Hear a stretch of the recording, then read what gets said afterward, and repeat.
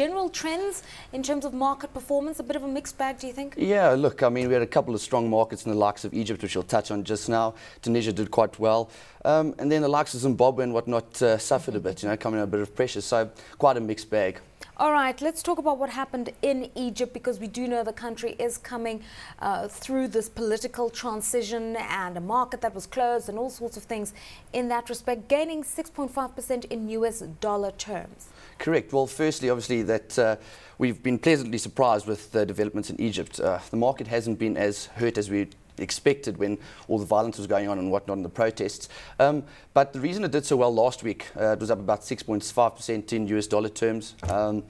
There's been, or a law is going to be proposed, a draft bill has been put out that will absolve some of the investors from criminal liabilities. This relates to some of the retail stocks and construction stocks. So you saw your likes of Orascom Construction doing exceptionally well last week. And just some investor sentiment, confidence returning to the market, which we're quite pleased about, yeah. And sorry to interrupt there.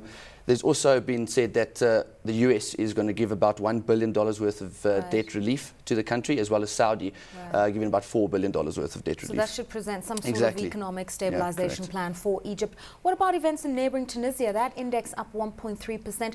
Is it largely a story of Qatar cement? Yeah, correct. I mean, the name was up about 14% last week, so it shot the lights out. It was about 40% of total market activity.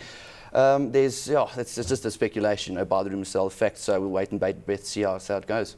Okay, South Africa was up 1.5%. Now, we have seen Q1 results coming through in South Africa. To what extent do they play a role, or is it a story of the rand all over again? Obviously, I mean, the results play a role, but we've seen no major surprises in any of the names there. I think the rand was definitely the driving factor behind the US dollar term strength in the South African market, as well as the Namibian markets. I mean, when you look at the JSE, it was down about 0.5% last week. In US dollar terms, it was up about 1.5%, similar to Namibia. Namibia's currency is pegged to the rand. So you always see a trend with what happens in South Africa tends to happen in Namibia. Let's head over to West Africa now, because I think a similar issue as we've seen in North Africa, from political turmoil to economic reconstruction. The BRVM largely impacted by Ivorian stocks. It's gained 3.1% in US dollar terms. Now, this is an exchange that battled to gain traction even after the political impasse was ended and Gbagbo was arrested. We'd seen this bourse move from Ivory Coast, Abidjan, to Mali.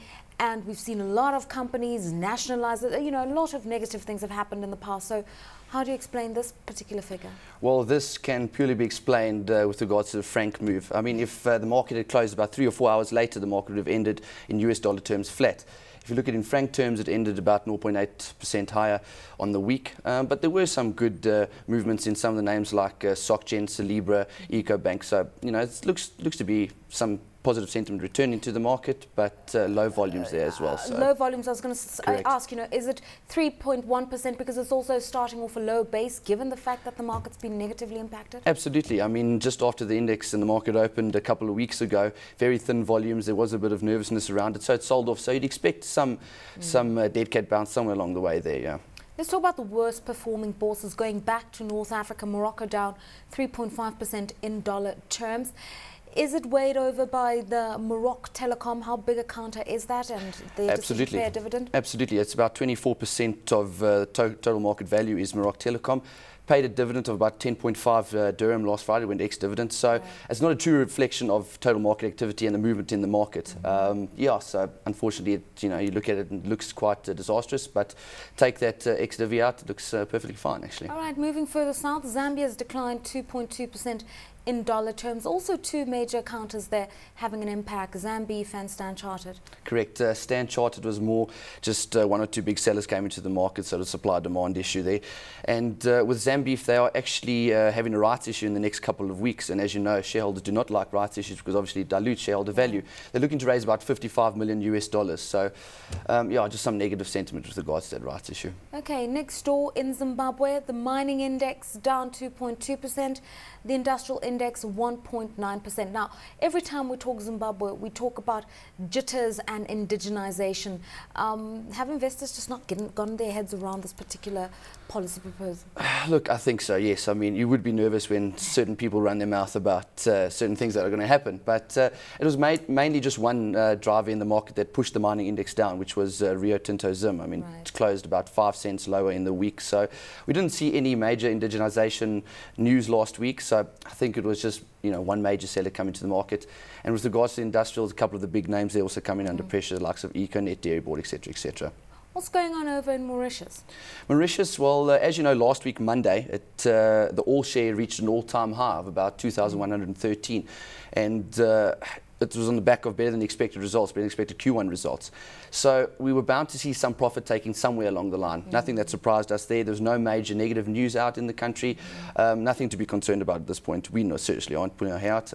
Just we'll see how it goes. Definitely just profit taking story. All right, Kenya's NSC relatively flat, but we did see a major component of the stock exchange, which is Safaricom, coming up with their results. Not really worse than expected, but investors were not expecting those results to be exciting. What bearing has that had on the market? Well, as you saw, Kenya closed about 0.3% up the index, the NSC 20 index. So there's no major stories out in Kenya. Firstly, the major story was Safaricom results, and that didn't blow lights out, didn't blow any expectations, came in dead in line with expectations. You saw the name closing flat on the week at about 385, and today looking at a 390. So it seems to have found a base there. Which is interesting is that the revenues generated from data and M-Pesa are definitely on the increase. So that is one surprise in there, but top line, nothing surprising to us in that name. Okay, thanks so much for being here. Neil Barnard, trading expert at Securities Africa. Thanks so much for just talking us through the bourses in Africa.